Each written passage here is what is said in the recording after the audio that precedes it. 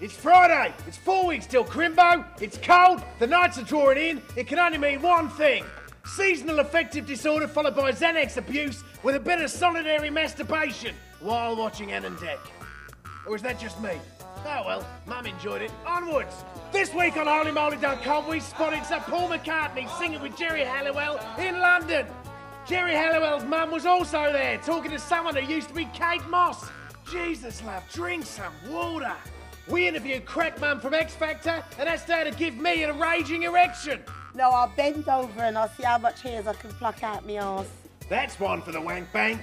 The legendary Keith Chegwin told us how he feels about the recent drop in VAT rates. I'm pumped, that's really exciting. And Akon talks about his floppy old fella. Oh, you're talking about the thin ones? Yeah, the flappy ones. Yeah. Is that why you beat up Sheila's on stage, mate? Eh? What the shit in hell is that? Poppers? What are you trying to do to me? Next thing you know, I'll be taking my shirt off on TV, swearing unnecessarily, boning some ropey old bird for the Sunday papers, and moulding my chin into a craggy fanny. Matt, what the effing hell is going on?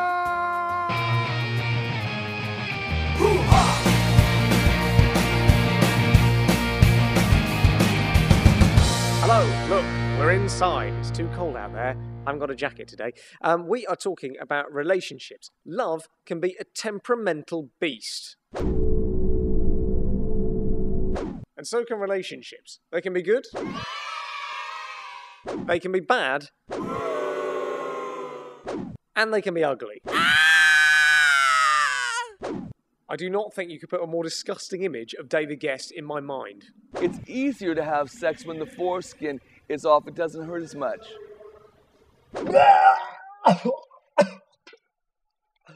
I stand corrected. Now for celebrities, relationships aren't that easy. A high, squeaky voice, flimsy-wristed hand gestures, and an obsession with a 16-year-old boy. But enough about Louis Walsh. Diana Vickers is allegedly becoming a bit cosy with Owen Quigg, the Quiglet, the Quiggerette, the Quigorny Weaver. This is despite Diana already having a loving boyfriend waiting in the wings to be dumped when she wins the show. When questioned about a potential affair, her boyfriend Chris Jones said this. Diana and I are very close. I'm not threatened by her friendship with Ogwyn, and I support her all the way. Yeah, I think Owen might be planning to go all the way with her too. Another couple in danger are Amy Winehouse and rotting human hat stand Blake Fielder Civil. Blake has apparently left Amy for model Sophie Shandorf, prompting Amy to reveal that she was only with him for sex. The thought of those two having sex is probably the most disgusting image that can be placed into the human mind. It's easier to have sex when the foreskin is off. It doesn't hurt as much.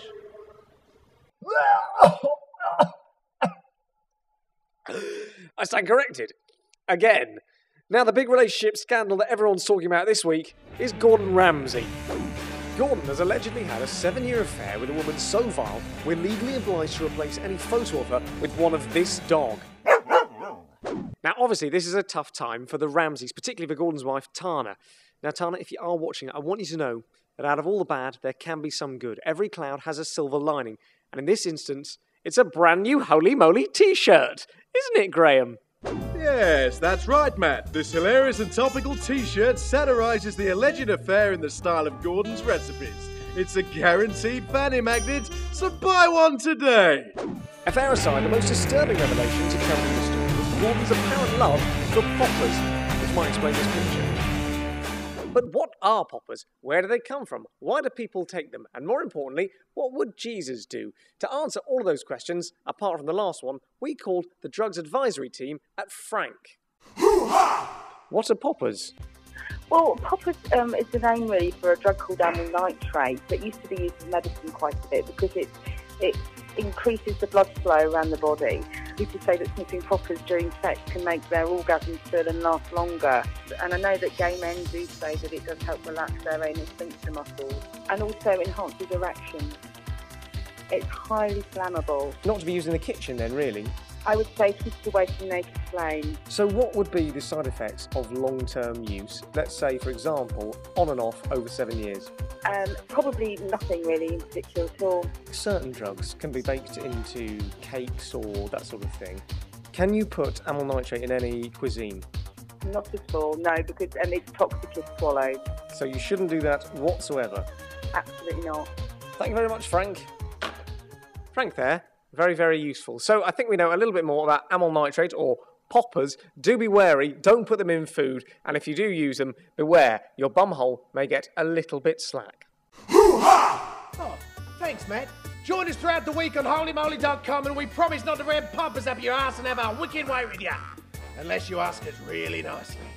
Well, as my dear Nan once said, wise men don't wank with sandpaper gloves. Stay tuned.